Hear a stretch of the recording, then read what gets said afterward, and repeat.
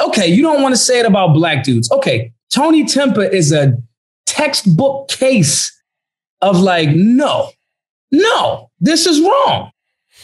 This is wrong. Yeah, you're right. And it's like we get that pushback in the conservative spaces because, listen, bro, I'm gonna be with you, but my highest alignment is to the truth.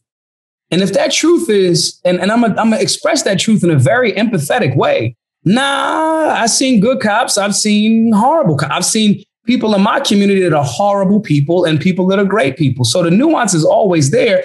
But if you're always just going back to blue no matter what, as a reactionary push to extreme leftists, that just makes you equally extreme. Conservatism is about limited government, not giving, government in the form of foot soldiers for the state a blank check. This has been lost, man. This has gotten wildly out of control. You're right on with that.